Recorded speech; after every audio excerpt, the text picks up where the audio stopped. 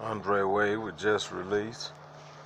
Uh, like I say, I told you all I'm gonna keep y'all posted up.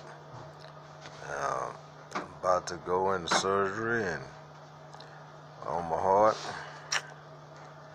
and I just ask that y'all continue to keep me in your prayers and know that I love you guys and love you ladies. And they about to do they do. See what's going on. Fix these arteries in my heart. Came in for my foot. Man, God. End up dealing with my heart. Something else.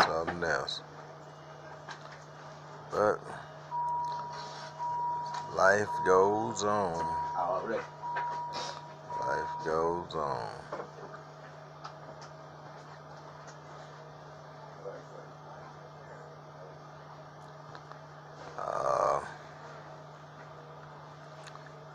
Reminds me of when in prison, John Seeley Hospital, man going out for a foot and they take his tonsils out. Going out for your leg, they end up giving you a circumcised. So it's John Seeley was something else, man. Can't really focus, knowing that I got a heart problem. They've been trying to get me to deal with this since I've been coming.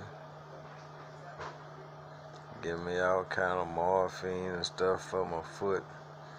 And I'm still in pain. I was so much in pain last night, brought tears to my eyes.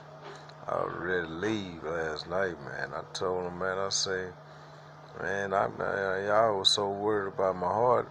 My heart is not paining me. I don't have no chest pain. I don't have none of that.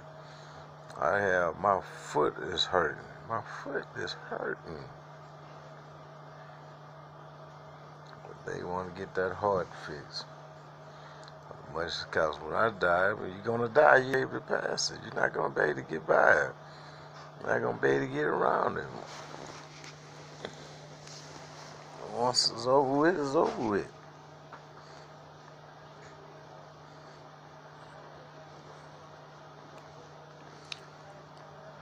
But I'm getting ready to go do the do.